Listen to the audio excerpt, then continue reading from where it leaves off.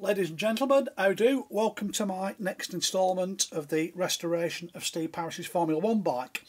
Going to have a quick look at the ignition system that Dave Johnson used on the bike. So, on this side is where the ignition system fits. On the normal road going RD500, excuse me, there's a cast aluminium housing which bolts on and a flywheel to take care of your ignition system and your generator system. Well, you know, it's a race bike, we don't need a generating system. A self-generating one's a better option. So what Dave Johnson did was he made this aluminium plate, which I've just loosely put into place. The crankshaft here on the RD500 would have had a taper for the flywheel to push onto. Dave Johnson's machined this down, machined a cutout for the Woodruff key, and this is so it can accept the ignition system of a TZ500J, I believe it's off the 4-cylinder GP bike. That's a self-generating system. That's one plus.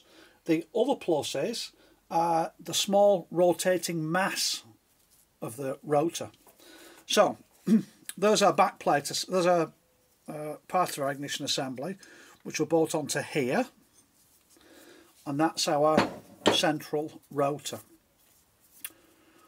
One thing to add before we go, on the looking at this on the TZ500, if I'm correct, this would rotate clockwise.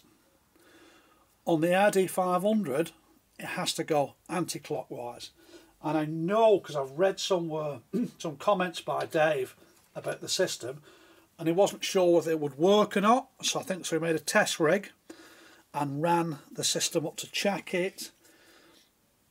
And if you look at this, he has put marks there for